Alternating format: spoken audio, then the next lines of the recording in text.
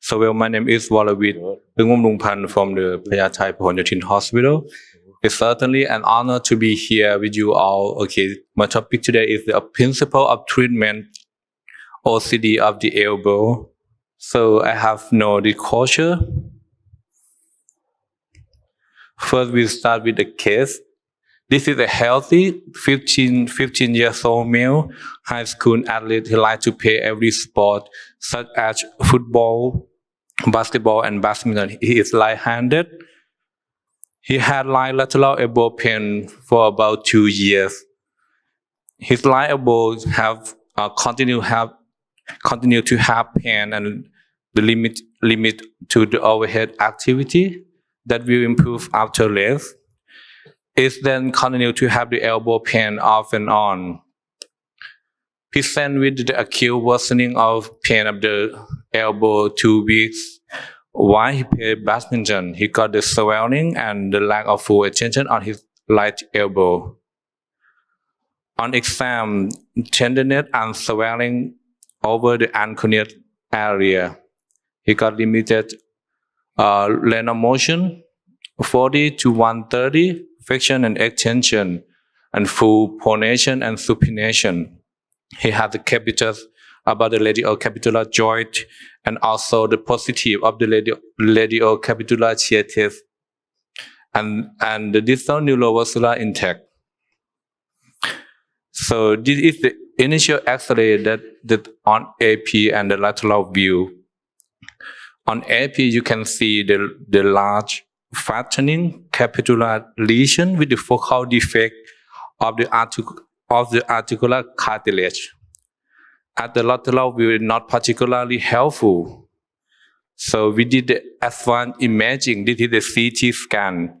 There's a large osteochondritis defect at the capitulum. We can see the large fragment in the middle top. You can see the large fragment displaced a little bit to the posterior, and also see the multiple osseous fragment within the lesion as well. Okay, we did the 3D CT imaging. You can see that the lesion that involved to the articular cartilage of the capitulum. So this is the MRI scan. You can see the increased signal allow this fragment with the unstable fragment, and also see the articular cartilage disrupted. And you can see the display of the osteochondral body from the sagittal view. So the diagnosis of this case, I think that this is the OCD of the capitulum of the right elbow. This every image on that slide. All right, so we now let's talk a little bit for the surgical plan in this case. The surgical plan in this case, I plan to do the arthroscopic debridement and the microfracture, and then the loose body removal. So intraoperative show those loose body.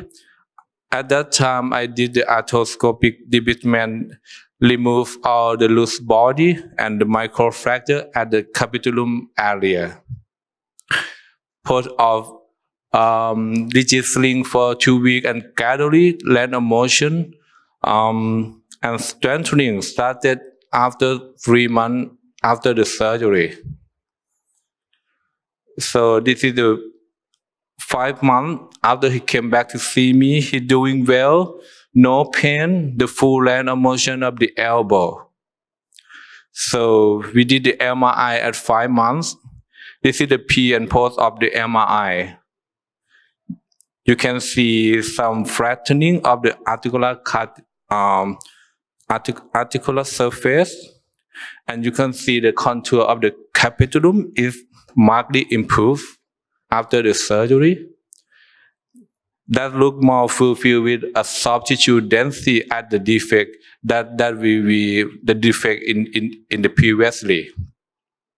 It's not normal. He still got some cystic chain under the osteochondral lesion. So we will talk about the treatment option of the OCD of the elbow. This is the review, the article from Lockley, 2019, the treatment algorithm based on the current best evidence.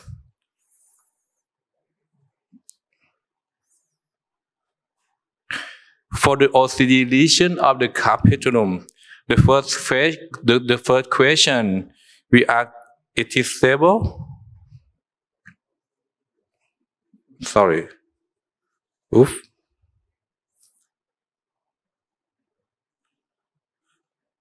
It is stable or unstable? If it's stable, we prefer to consider to do the conservatively. Non-operatively would be like a less for 4 to 6 weeks and continue to the rehabilitation. If they do have the clinical improvement and radiographic evidence of healing, then we initially return to sport. Otherwise, if not, we may consider to dealing. For unstable lesions that were considered to do the surgery, if it's small size and safe location that means the lateral budget of the bone that intact, we consider to do the microfracture and debridement.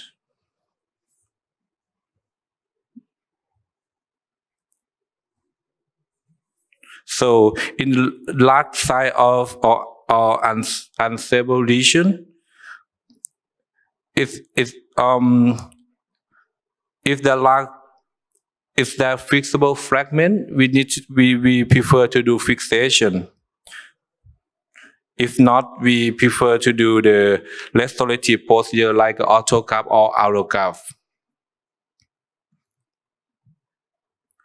So this is the current evidence about the osteochondral autograft and allograft.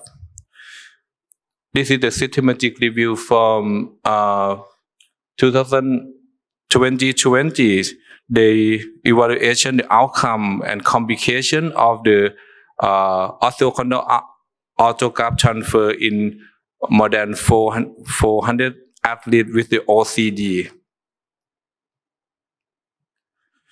All surgery produced the good outcome and lower the complication rate and high rate of return to competitive pay.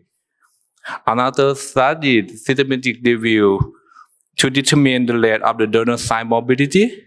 The report that the donor side mobility is about 7.8%, and knee pain during the activity is 7%. Another study that reviewed by Andrew 2016 to evaluation the long-term outcome of the allograft, including 291 patients.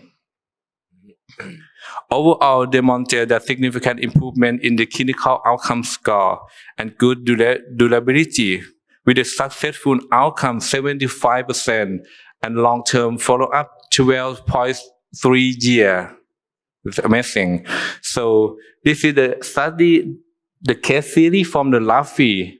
So they did the operation OCD capitulum were treated with the allograft in 9 baseball players, 4-year follow-up.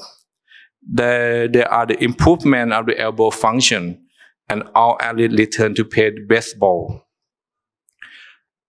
Currently, this is the current concept compare the osteochondral autograft and osteochondral allograft.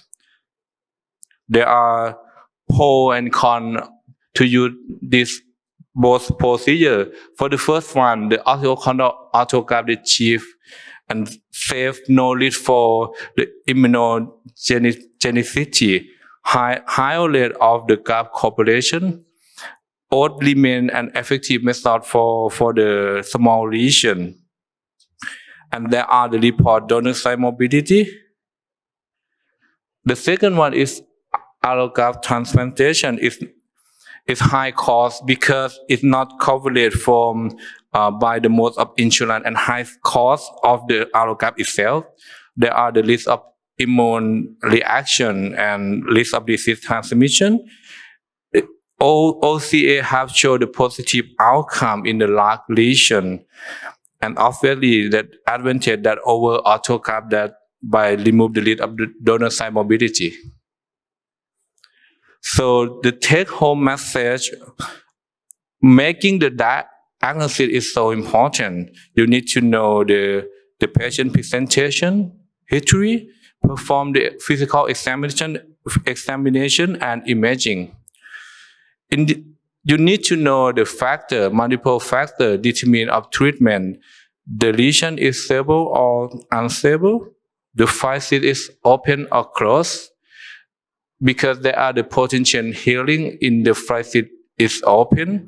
You need to know the size and location involved the bone or the cartilage or both. The fragmentation is fixable or not fixable to determine of the treatment of choice. And then the last one is the expectation. You can talk with your patient, her or her parent, the goal of treatment, make the best option of the treatment together. Thank you so much.